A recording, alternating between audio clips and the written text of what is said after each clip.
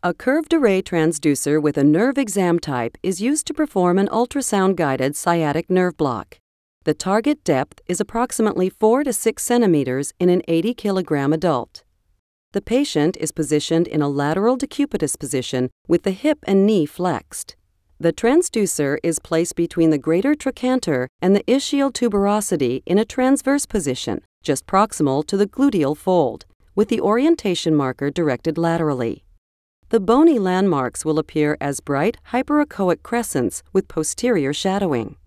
There are several layers of tissue between the bony landmarks which should be identified from superficial to deep, including adipose tissue, the gluteus maximus muscle, and quadratus femoris muscle.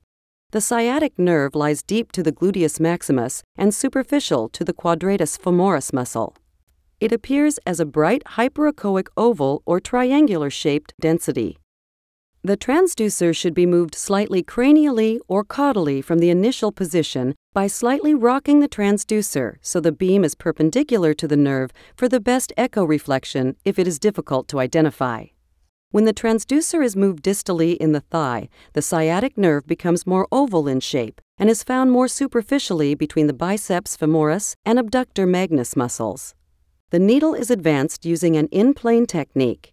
The needle is positioned 1 to 2 centimeters lateral to the transducer and advanced slowly under the transducer. The initial end point for the needle is just lateral and deep to the nerve. The local anesthetic is injected incrementally close to the nerve. For a successful block, a spread of local should be observed around the medial side or tibial component of the nerve.